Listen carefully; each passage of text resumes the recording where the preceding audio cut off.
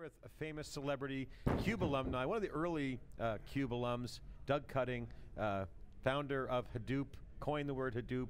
We've been through that, go look at the archives. We've had many videos on that, so we don't need to drill down on where you got the name, all that stuff. Doug, welcome back. Thank you very much. We are an institution and you are on theCUBE and always an invitation, and we expect you to be on theCUBE every time we do a Hadoop World, so we'd love talking to you. So, last time we talked, you were working on some cool stuff.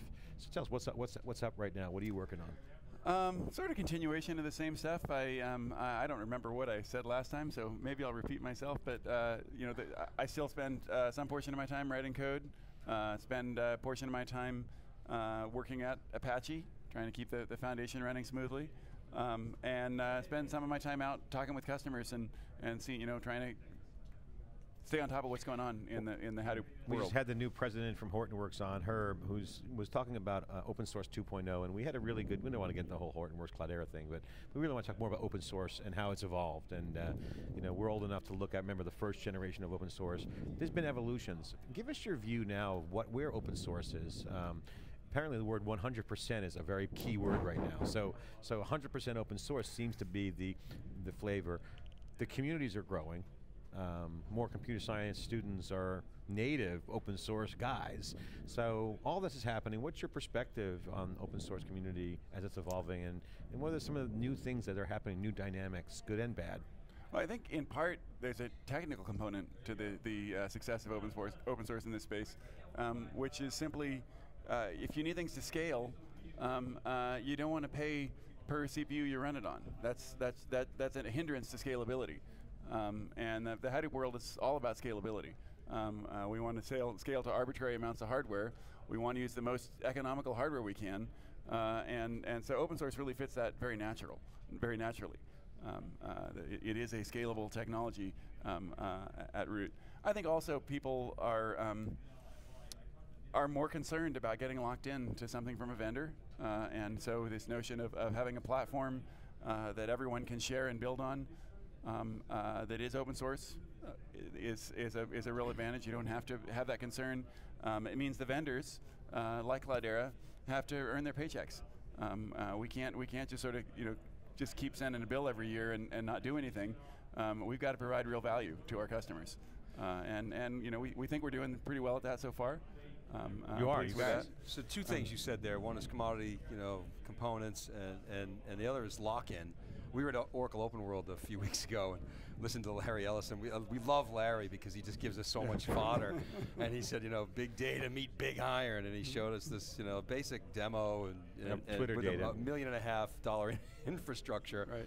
So you think of, big iron, expensive infrastructure. You think of Oracle. You think of lock-in. Is that sort of antithetical to your vision of Hadoop, or does it fit in because it's bringing that capability to the legacy world?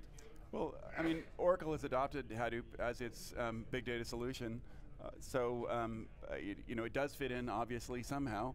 If people find value in big iron, then good for them. I mean, we're really designing for a more commodity price point. But if you look at Oracle's big data appliance, it's not priced the same. The hardware is not priced in the same realm as their Exadata hardware appliance. It really is priced more like a commodity component, as it ought to be. Right. So one thing people talk about is performance, and that's with Impala, your new platform that Jeff was on earlier, Hammer, and we went into great detail about the vision there and the prospects of real time, et cetera, but at the end of the day, there was some skeptics out there that didn't think the performance could be there around HDFS and some other things. You guys have checked those boxes. So take us through the view of the passion, but also more the technical things, why that performance is getting, especially HDFS.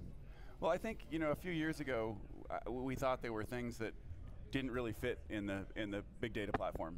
Certain capabilities were kind of outside the scope. Joins and certain kinds of interactive workloads and transactions and things like that. And I think one by one, we're knocking those off. And I think it's really proving to be a very general purpose data platform, and will be even more so in the long haul. So this is just one more of those. It's been a big project, big effort to figure out how to get better interactive performance. And we're not through with that journey. There's going to be more improvements down the pike for Impala. but you know, there's a lot of low-level tricks. You know, code generation, being aware of the CPU cache, being aware of how busy different disk spindles are. There's a lot of tricks going on in Impala to get the performance that we want out of it. Well, the point is you're engineering it. It's not just a pipe dream. There's some engineering involved. There's a lot of engineering. Speaking of engineering, I want to talk about HBase, because we love HBase, and you've seen our little demo app we've built on HBase with Danny and our team. But I want to talk about the guys you just hired.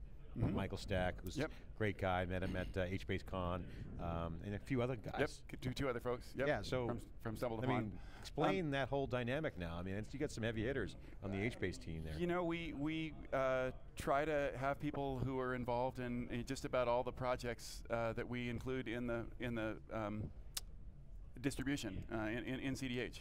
You know, and there's I think 15 odd projects in CDH, and it's really helpful when we're supporting customers on those projects to have the people who are some of the primary developers on the projects in-house to directly answer those questions, respond to feature requests and bug reports, and so HBase has proven hugely popular. It's a complicated product, and it's moving quickly.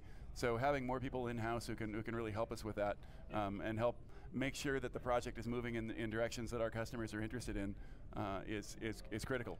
So I wonder if we could tap your brain for a minute. You're talking about your involvement in Apache before. We had the CEO of Squirrel on earlier, and they're behind, of course, the Accumulo project. So I wonder if you could comment on that, and maybe in terms of, we're talking about HBase, will HBase evolve into something like that, or is what Accumulo's doing distinct enough to create its own space? I can't answer that definitively. I mean, it really depends on the HBase community and the Accumulo community, and whether they want to come together or whether they think they can go it alone. Yeah, it's not up to you. Apache doesn't feel compelled to have only one solution in one area, which if you were a commercial vendor would probably want to focus its customers on one particular solution. We're really all about fostering communities that are collaborating in a healthy manner at Apache, and Accumulo and HBase both seem to be doing that. They seem to have slightly different user bases. Whether over time one will come to subsume the other, whether they'll merge, we'll see. I think they're getting along well. I think the competition is healthy. I think they're driving one another. So technically, they're quite distinct. Is that correct, or not necessarily? I wouldn't say quite distinct. I think they're distinct. There's some features in each that the other doesn't have, and that some of their users depend on critically. So I think people are having a hard time. People who've adopted one or the other can't switch easily. But they're also very similar in many ways. They're both inspired by the big table paper from Google. What about visualization tools? You're hearing a lot of activity. We've heard a lot about it since our first Hadoop World. I know Tableau's made a bunch of announcements this week. People lining up to do business with them. And in fact, however, Tableau sort of predated Hadoop. Right. What's your thought on that? How visualization tools will evolve to really take advantage of some of the concepts that you were talking about earlier, the distributed nature of Hadoop? I think as this platform gets greater adoption and becomes a mainstay of IT, we'll start to see things, visualization tools, developed directly for the platform. Currently, I think the bulk of those kinds of tools are things that either pre-existed or are developed outside and work with other technologies as well. And I think over time that's going to shift. At Cloudera, we really want to develop a level playing field for vendors to compete building those kinds of solutions. So we're not doing anything in that space at this point. Doug, take us through. Let's take a little mental break and not go into some of the technology stuff, but take a step back and talk about the Apache community, something that you're very passionate about, obviously, and take us through, for the folks out there, a day in the life of keeping the peace in Apache or holding the fort down and managing the projects, because Apache is growing very fast. You have diversity in there. It's pumping on all cylinders, and it's like an engine. It's got to run. You got to lube it up sometimes. So take us through what goes on. A lot of people don't have the inside baseball, and it is changing. So share with us your color commentary on Apache. It's not as sexy as you might imagine. Sounds really good. What are they doing in there, Apache? I want to join. I've been on the board of directors for I guess 3 years now, or more than that maybe. The man cave for geeks. It's like something's going on in there. I've been the chair for the last couple of years. And you know, we have little power. I mean, we have a lot of power, but we exercise it very little on the board. Primarily because you know we're a volunteer organization. We can't really tell people what to do. They're all people who come there because they want to be there, and we need to make it a nice place for them to be. So mostly what we look for are places where people aren't behaving nicely, aren't listening to other people, aren't creating a level playing field for the creation of high quality software. And then sometimes we have to step in as a board and sort of say, you know, stop doing that. But that's very rare, you know, on the order of once a year. We've got 100 projects involved. There's a lot of self-governance.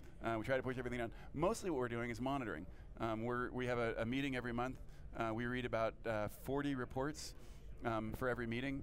And every director has to read those. What kind of reports are those? It's like what happened in the project that month? Bug what happened reports, in that area? or like people, No, more like status updates? They're status updates from each of the projects. Each of the project. Well, a third of the projects reports every month to the board and submits a written report. So there's some process, but again, recognizing that there's volunteers, it's not like people are grinding away, but people are working hard. You know, if they don't submit a report, we come down on them. Yeah. Take it to the woodshed. Whatever that is. Browbeating is as tough as we get. Shame them into. Yeah. So is it more just process oriented, communication, or is it two-way? You guys advising? Giving direction? Definitely trying to advise. Yeah. When we see signs of things that we know in the past have worked poorly, have led to bad community structures, then we'll say, that's probably not the best way to go. Here's some examples of how that might go wrong. So perhaps you ought to think of doing things this way. But try to have a soft hand generally, and just limit it to advice. It's mostly, and it's I'd say the bulk of the time is just keeping that watchful eye. So my final question, because I know you're super busy and you are always shaking hands, kissing babies, stealing lollipops, what you do in your business. I know you got to get back to your other stuff. Thanks for coming on theCUBE, but my final question is, what do you think of the show this year? I mean, obviously, you're a proud papa for Hadoop, and Mike Olson was awesome this morning saying, he remembered the first Hadoop World when 500 people showed up, they were blown away that 500 people actually know what Hadoop is. What's your feeling of the show in terms of content and vibe, and then just talk about how you feel? I'm astonished with how big it is. I mean, it just keeps growing and growing, I think it deserves to be that big. And if I think about it rationally, but I'm still surprised. Viscerally, I'm like, whoa, this is really really happening. It shouldn't surprise me, but it does every time. When I see the ballroom this morning, can't even move. There wasn't an empty seat in the house. Balcony was full, that's exciting to see. And what about the show content? Looking at the evolution of Hadoop, what are some of the key themes that are orbiting around the ecosystem right now that are hot?